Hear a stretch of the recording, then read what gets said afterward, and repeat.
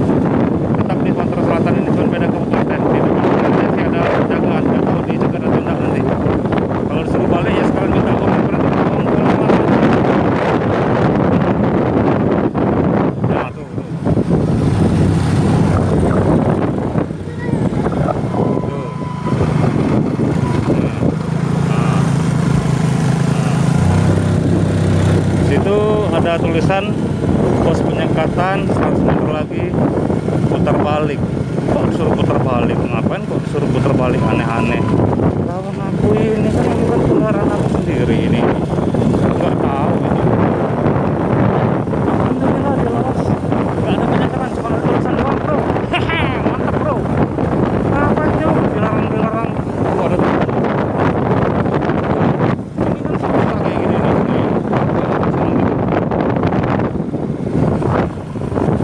Aneh kan bro, orang mau suruh pulang, mau mudik ke rumahnya sendiri, ya kendaraan dia sendiri, kita dilarang sendiri. Sedangkan yang kita nggak juga, yang tugasnya itu udah di rapid test juga atau belum, nyuruh-nyuruh pulang, nyuruh-nyuruh suruh rapid test, petugasnya belum malahan. Hah, ya kan, kira-kira. Tapi cuacanya bagus, mendung, enggak apa, hujan, mudah-mudahan sampai tujuan. Amin ya bro, minta doanya ya sebelum masuk tujuan.